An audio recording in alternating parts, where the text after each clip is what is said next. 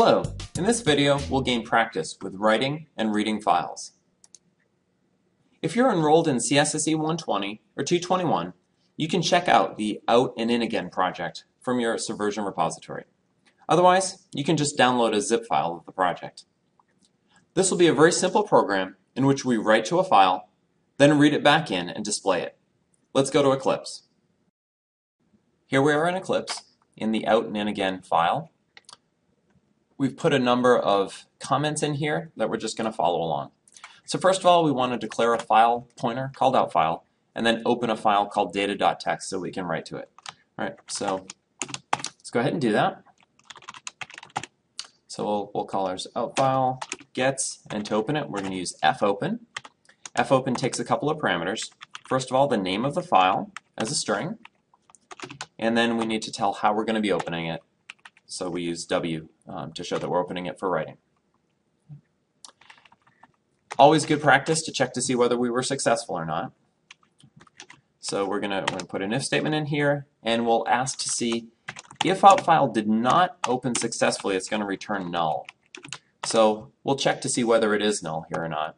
And if it is, then we'll print a message to the screen, something like unable to open the file specified. We could actually put the name of the file there if we wanted. And new line. And then we'll exit the program. So we do exit, and then we can exit with code 1, or we can use the constant exit failure to make it a little bit more clear. All right, so at this point the file should be opened.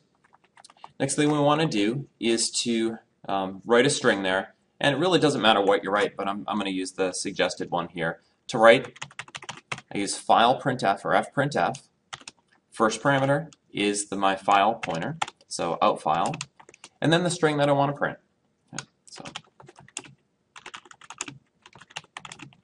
hello there, how's it going?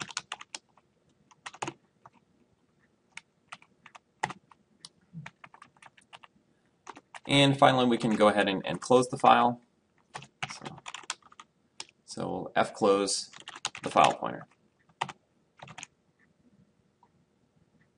Okay, let's run the program.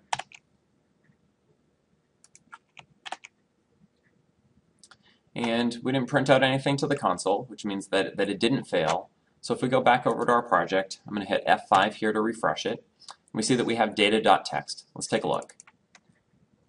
And we can see that as we expected, we wrote out that single line of code.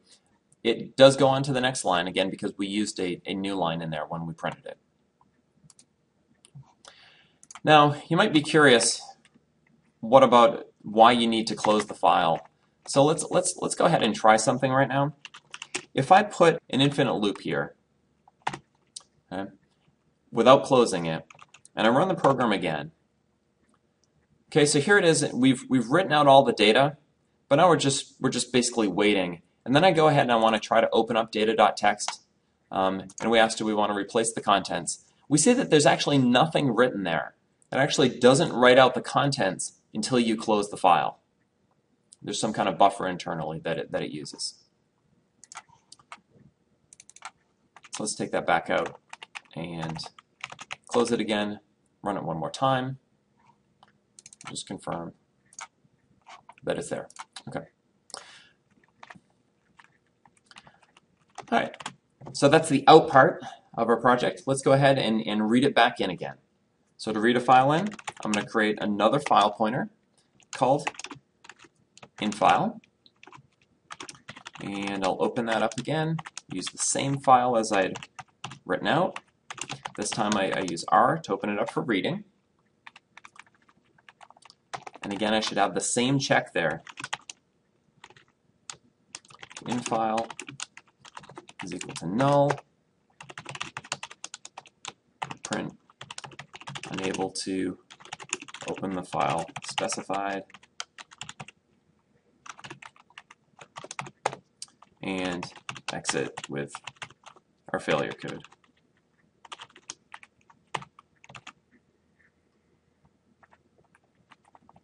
Okay, if I want to read things in, I need a string to stick that in. So I'm going to create an array of characters here. I had declared up at the top of the program a constant called max length, which was just 80, right? So maximum length that I'm assuming for a line. And what we'll do now is we're going to write a while loop instead of a for loop, because we don't know ahead of time how many lines are in the file. A good thing about scanf or fscanf is that it returns the number of items read. So we can easily put that as part of our condition. So we can say while, when we're scanning in file for strings and sticking that into Word, as long as the number of items read is positive, it actually read something in, then we can continue on. And in this case, just go ahead and print it out to the console. I'm reading into an array, so you might wonder why I'm not using the ampersand here. Again, remember, an array is a pointer, so it's already has the address. We don't need to do that. And let's finish this up by closing my file. So fclose the file pointer in file. And we should be done. So let's go ahead and run the program. And it's printing out %s's. It looks like I forgot to print the word here.